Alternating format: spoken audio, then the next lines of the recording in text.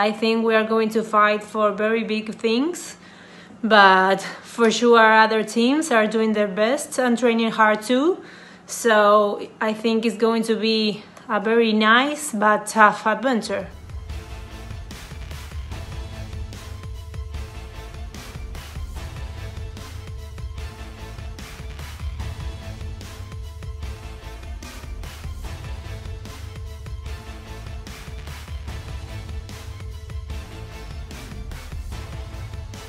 In my opinion, a great advantage of watching the games first instead of playing them is that we can study and see how teams are after all this time, and well, having this resource to be as prepared as possible for when we return to.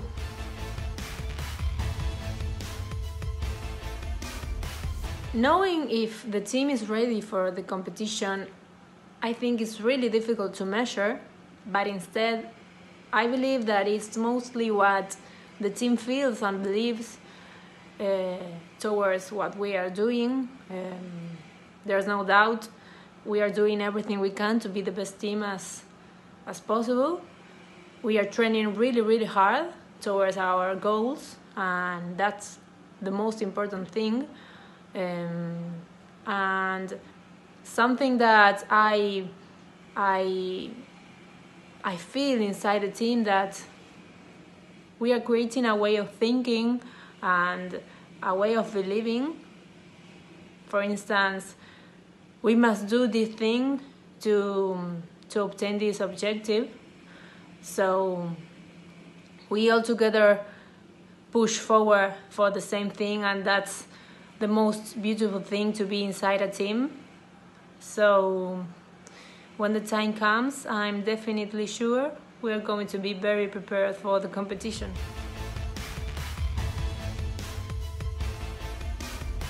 This pandemic and being completely shut down from everything we could possibly do, for me it was a very big roller coaster of emotions. At the beginning it was very difficult to be positive about anything. We have been 100 days unable to move from our house. So there was quite a big uncertainty about what was going to happen.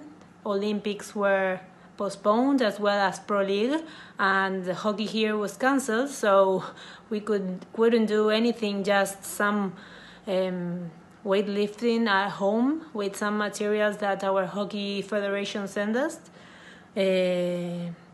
But as time passed by and we started to hear some good news about, for instance, the Olympic day that was again settled, and when we started to train with our national team again, our thoughts started to change and we could begin to be more optimistic about the future. But well, even though all those negative things, it was really nice to have much more family time, or for instance to pay more attention to my studies.